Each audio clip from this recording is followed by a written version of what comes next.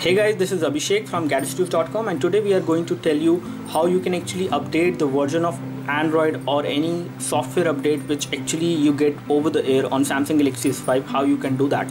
First of all, Samsung Galaxy S5 has been made available in the Indian market, and the MRP of the phone is pretty high. That is 54,300 rupees, which is mentioned on the box, if you can see.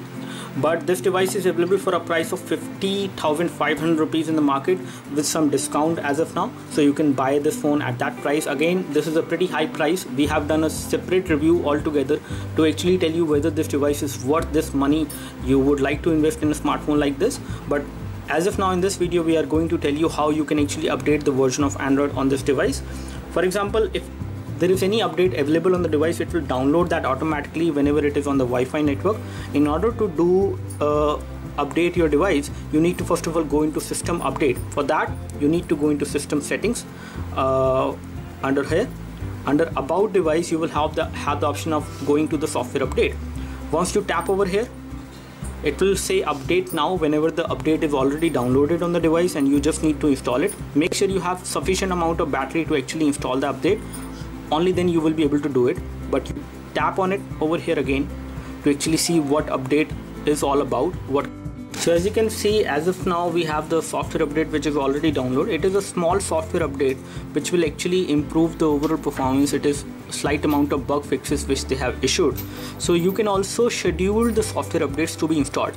For example, you don't have to confirm for every software update which will come onto this device. You can schedule that as well.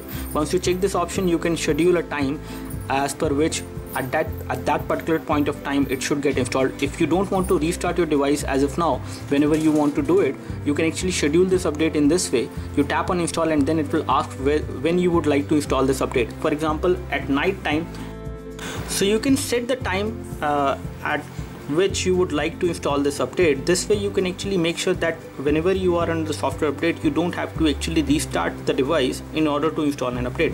If you set the time, it will automatically get installed at that time and the device will get rebooted and it will be updated automatically without any kind of input required from your end. So this way you can update your device without any user input required. That's all from us. Do let us know if you have any specific question for this device. We would love to help you. You can like this video if this video helped you by clicking the like button below.